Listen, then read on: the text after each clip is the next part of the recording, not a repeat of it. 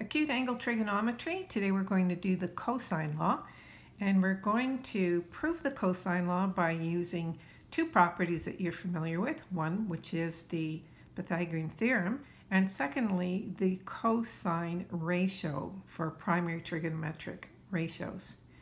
So the first thing we did was we have our acute triangle ACB, or ABC, whatever you want to say. We've dropped it perpendicular just like we did in the sine law, and we made this point here called D. We've labeled the sides opposite the vertices, and in order to accommodate these two new parts of a triangle, so we've got two sections here, we've called this length from A to D X, and this length from D to B C minus X. For instance, if I knew C was 5 and X was 2, then you'd say this length is 5 minus 2, or 3. Okay, so in triangle ACD, we have b squared, so this is Pythagorean theorem. B squared equals x squared plus h squared. So the square of the hypotenuse is the sum of the squares of the other two sides. And the cos of A, that would be this angle right here, the cos of angle A would be adjacent over the hypotenuse, which in this case is B. Don't write h, h is the height. I started doing that and I recognized my mistake very quickly. So that means that x is going to be B times the cos of A. Okay, now we're going to go to the second triangle, so triangle CDB. So in triangle CDB, if we do the Pythagorean theorem part of this first, we're going to say that a squared is equal to h squared plus c minus x squared. So this length here, c minus x. Now remember, when you square a binomial, you do squared twice the product, so that's minus 2cx, and you square the x, so plus x squared. Now if we look at this and take a look back to this, we can find a few things that we can substitute in. The first is that we have an h squared plus an x squared, and that would be b squared. So we're going to replace that by b squared. So that's going to give us b squared plus c squared minus 2cx. Now we're going to do a second substitution for x, because we also know that x is equal to b times the cos of A. So we're going to replace that. We're going to have b squared plus c squared minus 2c, and now we're going to plug in the b cos A. b cos A. I forgot the s on that. Okay, so now you can see what we have. We can fix this formula up so that it's nice and neat. So we're going to say a squared equals b squared plus c squared. That looks very familiar to you, doesn't it? It's Pythagorean theorem. Minus 2, let's put it in order, like b then c, times the cos of A. And there you go, that's the cosine law. Now you could do this for any other side length as well. I could say, what's b squared? So b squared is going to be the sum of the other two sides. Now you should be looking for a pattern here. So you see how I have a squared, c squared, 2ac, and this a squared and the cos of A. So if this is b squared, this one down here has to be the cos of B. So that's what you want to be looking for when you're writing up your formula, that you have the side length and the cos of that angle that matches. And the last one is going to be c squared. So you can have any combination. All you have to do is, if you have c squared here, then out here you have to have the cos of c, and the other two just go in here. So we have b and c. Some students have trouble trying to decide, well, how do I adjust this if it's not a, b's, and c's? Well, we'll look at that as we go through some of the other examples where we have PQR and RST and LMN. Whoops.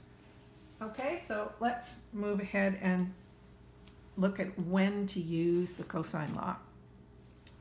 Okay, so you use the cosine law if you don't have a right-angled triangle. I guess I could have drawn a right-angled triangle here. It should be looking like that, right? That's a little better one. Oop. You can't use the sine law. So now remember from yesterday's lesson, to find the sine law, you have to be able to make that double X pattern, right? Or the two crosses like that. And you have two sides and a contained angle, or you have three side lengths. So what does two sides and a contained angle look like? Well, that looks like this question right here. So you see I have this side, and a contained angle. Contained means it's in between those two side lengths. So here's my contained angle. Now, how you use this is if you want to find, if I have this angle and these two sides, then I can find this side length because I have this angle. And remember, looking at these equations here, you have the side and you have the angle. Side, angle that matches it. So in this question, I would be able to solve for side length Q. So I'm going to write out the cosine law, or the coleslaw, as my students like to call it. The coleslaw. Do you like coleslaw? So I'm going to use Q because I have angle Q. So out here I'm going to have the cos of 77 degrees, right? That's my angle Q. So Q squared is going to be equal to, what are the other two sides? So this side here is P. I'm going to write it under here because I'm afraid I might run out of room. And this is going to be R. So Q squared is going to be R squared plus P squared minus 2RP, cos of Q. And now I just plug in the side lengths. So R is 4, P is 3, so 2 times 4 times 3 times the cos of 77 degrees. And now all you have to do is the math for this. So 16 and 9, that's going to be 25 minus, that's 12, 2 is 24, cos 77 degrees. Now I'm going to tell you what the most common mistake is right now. I have seen many a student do 25 minus 24 is 1. You cannot subtract these two numbers because this is 24 times the cos of 77 degrees. Okay, so don't make that mistake. If you do this properly on your calculator, you shouldn't have that issue anyway. So let's plug in what we have here. We have 25 minus 24 times the cos of 77 degrees, and that's going to give me 19.6. And remember, that is Q squared. So you might say, oh, 19.6, that's really long. If this is 3 and that's 4, that doesn't quite make sense. Remember, this is Q squared. So Q squared is 19.6 and I'll say 0.1. Let's write it all out just for fun. And so Q is going to be approximately equal to the square root of that. Now remember, when you have this in your calculator, you don't have to rewrite it. Your calculator is really smart. So if I ask it for the square root of the answer, it plugs in all those decimals for me, and that's the best way to do it to keep your accuracy. So I get 4.427. So to one decimal place would be 4.4 centimeters. Okay, so now I've solved for this side length. So if you were asked to solve the triangle, you would now have the 3 sides and 1 angle. And once you have that, once I have this, I'm going to write it in pink so you know that we added this later. So if I have Q is equal to 4.4, and now I want to solve the rest of the triangle, I could find one of these angles. Take your pick. So let's solve for R. So I would be able to use the sine law now. So you only ever need to use the cosine law once in a question to solve a triangle. Because once you have that, I can find angle R. See, there's my X pattern. So I didn't leave myself much room to do this question, but I'll do this one here. So I do the sine of r over r, which is 4, equals the sine of 77 degrees over 4.4. And now you can see you can get that angle. So sine r is going to be equal to 4 times the sine of 77 degrees. Are you doing the end thing? I hope so. So I do sine r is 4 times this divided by that, divided by 4.4. And we'll try to make room for that here on this. So I got 4 times the sine of 77 degrees divided by 4.4. Remember, that's going to give me a ratio. Now, if you got to here and you stopped, you know that's not an angle, right? We're trying to find an angle. So now I'm going to do second sine of the answer equals, and I get about 62.3 degrees. So angle R is approximately 62.3 degrees. So once you have that angle, this one here now, I have 62.3, and you could figure out the third one, angle P. And then you've solved the triangle, you found all the side lengths and all the angles. Okay, so the second reason you need the cosine law is when you have something like this question here. So I have L, M, N, and I have 3 side lengths, but I don't have any angles. So how am I going to find the angles? Okay, so we have L, M, and N. Let's pick one. Which one would you like to solve for? Let's say angle L. Seems how nobody's here to ask for it. So you know that angle L, that's going to go out here. So I have cos of L, and I have L squared. So start with that, and then the rest of it's easy, right? So I do m squared plus n squared minus 2mn cos of L. Now I'm trying to solve for this angle. So I want to rearrange this equation so that I have cos of L on one side. The best way to do this is to move this whole part here to the other side of the equation, because that's going to make it positive, right? So I'm going to start with that. I'm going to say 2mn cos L equals, and now I have m squared plus n squared, and I'm going to bring this L squared over here, and I brought this over here, right? So minus L squared, and then I just divide by 2mn. So now I have m squared plus n squared minus L squared over 2mn. And now all you have to do is plug in the side lengths. So m is 10, n is 8, L is 12, and I'm dividing by 2 times mn, so 2 times 10 times 8.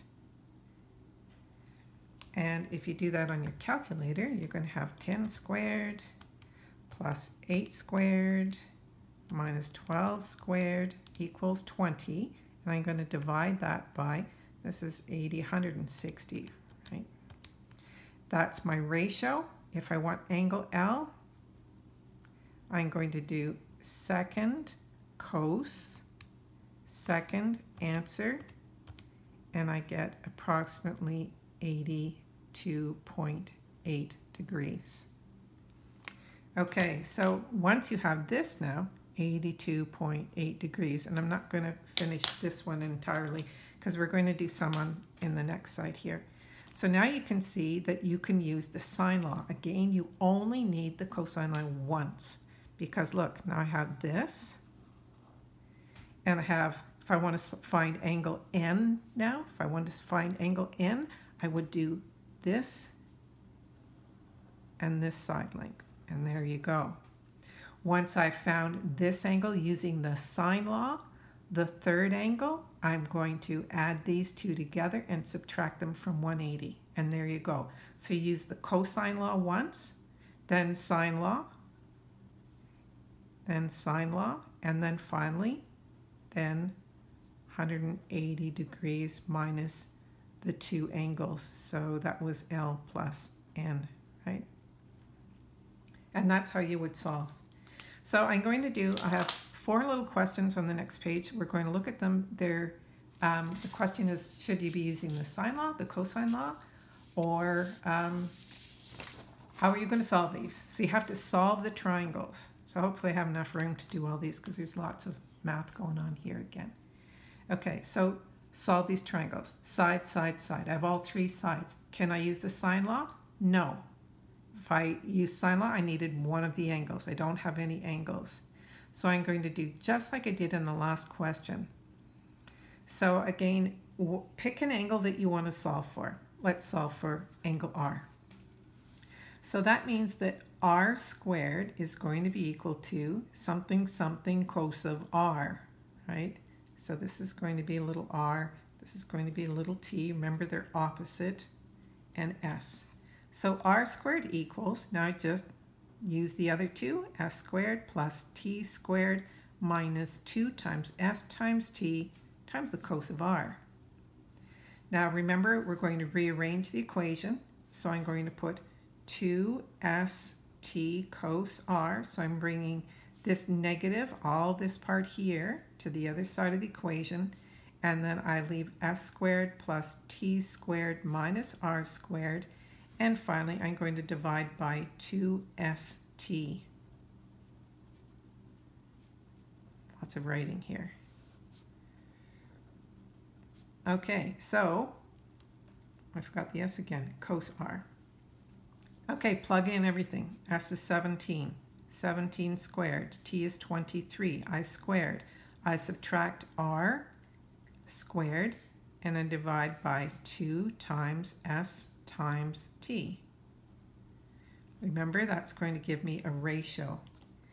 So let's plug all this in. So I have 17 squared plus 23 squared minus 19 squared, whoops, I put to the -1, squared equals 457. And I'm going to divide by 2, divide by 17, divide by 23. I'm doing it all in different parts. Okay, so now I have this. I want the cos, I want to find the shift cos.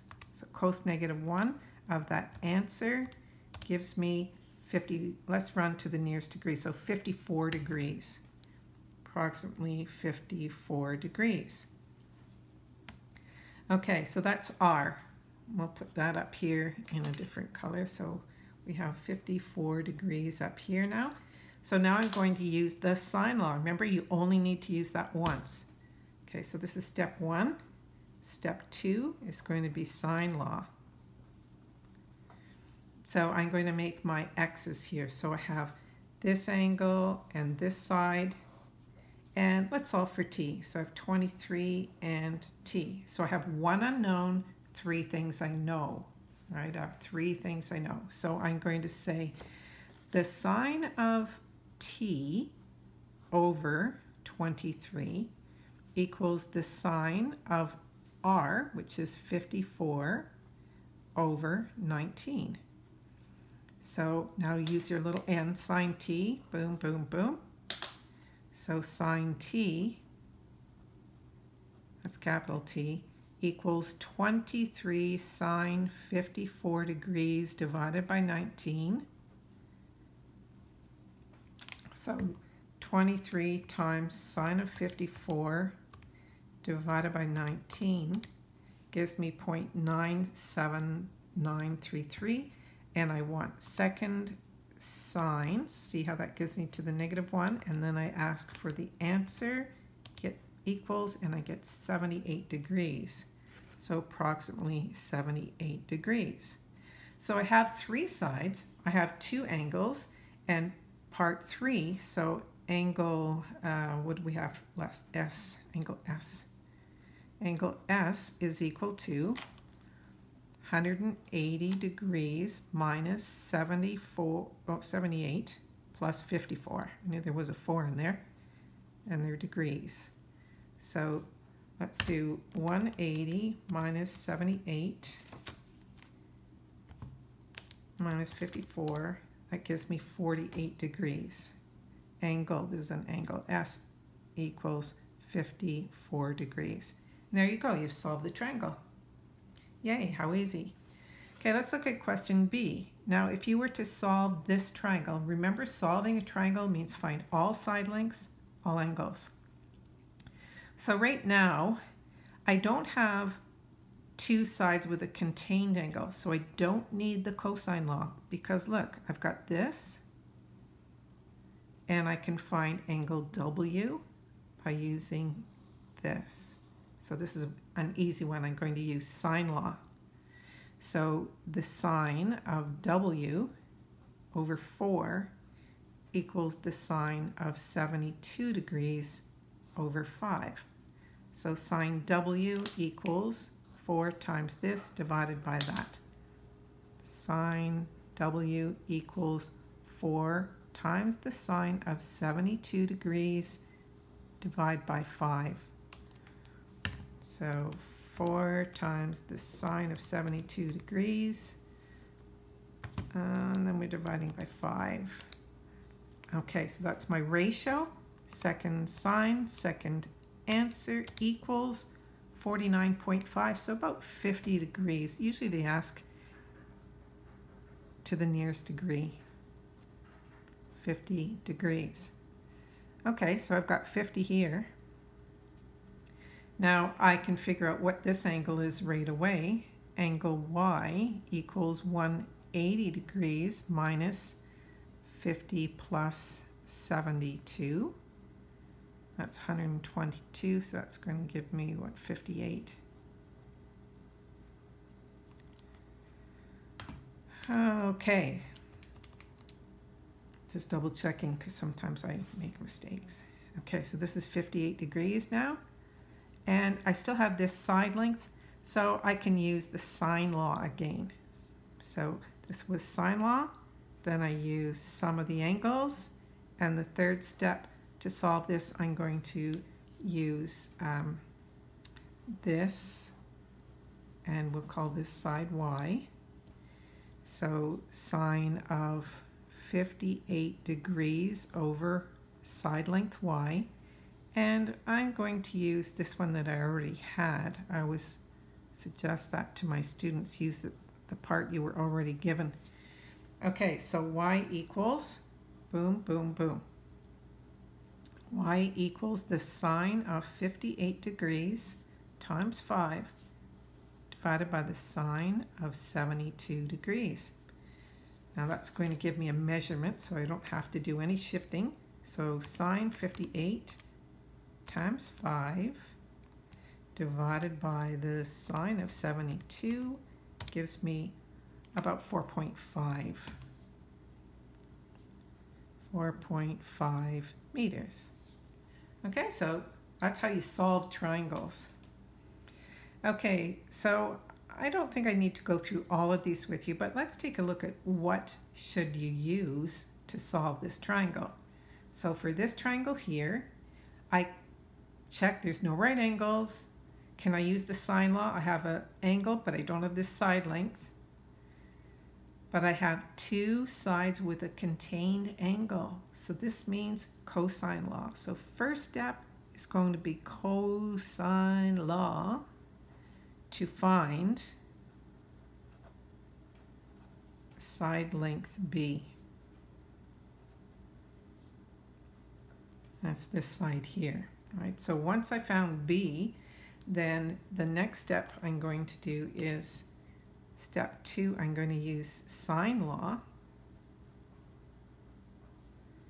to find, now you get a choice because once I have this, I can either solve for angle C or I can solve for angle A because I have this or this one, right?